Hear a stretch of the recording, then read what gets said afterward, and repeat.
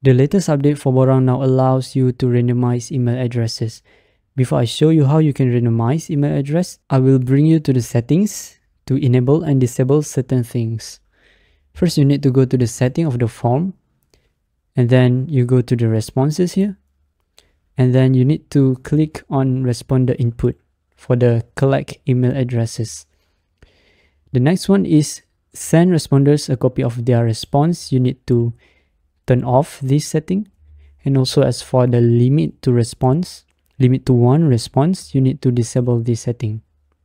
Next, let's go to our form, and you can fill in the form like how you normally fill it before you randomize it.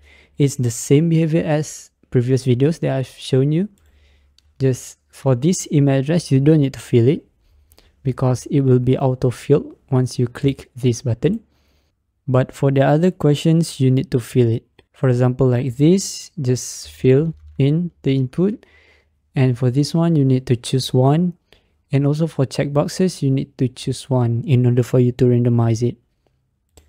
And then you need to refresh the page in order for randomizer to work.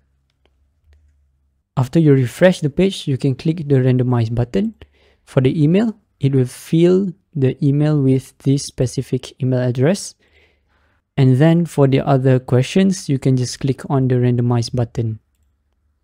And then you can click submit. Before that, I will show you that we have 0 response here. And I will submit the form 12 times. Click OK. And then wait for Borang to submit 12. It has been submitted, and go to the response. We have 12 responses with list of email address or specifically Gmail address here, together with the randomized answers. So that's how you randomize email address. And if you want to know more update about Borang, feel free to subscribe to this channel.